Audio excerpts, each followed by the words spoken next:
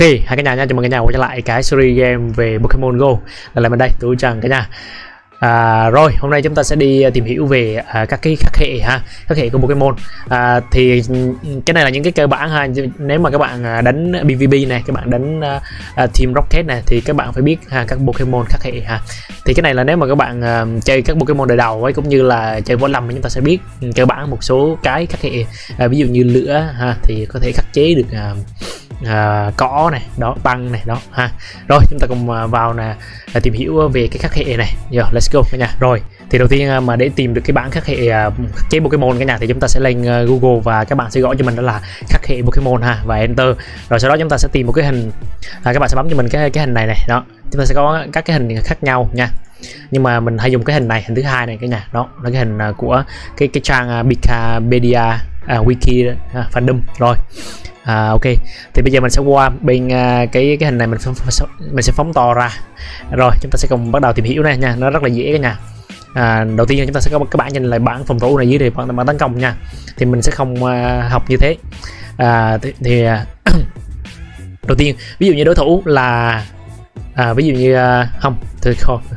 Ok, thì trong cái bảng này nha, chúng ta sẽ có này, ví dụ như số 2 có nghĩa là chúng ta sẽ nhân 2 đam này, 1/2 màu đỏ này, có nghĩa là giảm đi 50% sát thương và số 0 có nghĩa là không gây sát thương luôn, miễn nhiễm luôn cả nhà. Rồi chúng ta sẽ có ba cái ký hiệu như vậy.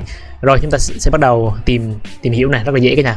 Vô đầu tiên nha, ví dụ như hệ đối thủ là hệ normal đi là hệ thường này, đó, hệ normal thì mình muốn đánh nhân 2 cái hệ này để gây sát thương nhân 2 lên, khắc chế cái ông này thì mình sẽ tìm cái hệ nào nha. Thì chúng ta sẽ đối chiếu xuống đây, ở đây có số 2 cái nhà này thì là hệ fighting, nó sẽ gây sát thương nhân 2 đối với hệ thường. Đó, khá là dễ ha. Đó thì các bạn tiếp tục làm như vậy giống mình nha. Ví dụ như bên kia ném con hệ nước ra, đó, hệ nước thì chúng ta sẽ tìm cái bảng này này, hệ nước. Rồi để mà gây sát thương cao đối với hệ nước 2, chúng ta sẽ kéo xuống dưới này. Rồi nhân 2 này, hệ chúng ta sẽ dùng hệ cỏ này, hệ điện này, đó. Rồi các cái bảng dưới này thì nó sẽ không gây sát thương bình thường ha. Đó dễ chưa đó. Tiếp theo ví dụ như bên kia ném hệ rồng, rồi ném hệ rồng, chúng ta sẽ có hệ rồng đây. Rồi để mình đánh được hệ rồng nhân 2 thì chúng ta sẽ dùng hệ nào nha. Rồi các bạn nhìn xuống dưới này, đây đó, số 2 này, đó, hệ băng, chúng ta sẽ dùng băng. Và đối xuống dưới này, đó, hệ dragon, chúng ta sẽ lấy dragon ra đánh, thì chúng ta sẽ nhân 2 đam đối với hệ dragon. Ok, khá là dễ ha. Rồi đối với cái 1/2 thì chúng ta sẽ làm ngược như vậy thôi. 1/2 này, ví dụ như hệ nước đi, đó, hệ nước, bên đối phương vứt hệ nước ra. Nếu mà chúng ta ném hệ lửa này thì chúng ta sẽ thọt lên. Cho nên đánh hệ nước thì chúng ta sẽ gây 50% sát thương thôi, nó đã giảm đi 50 sát thương rồi.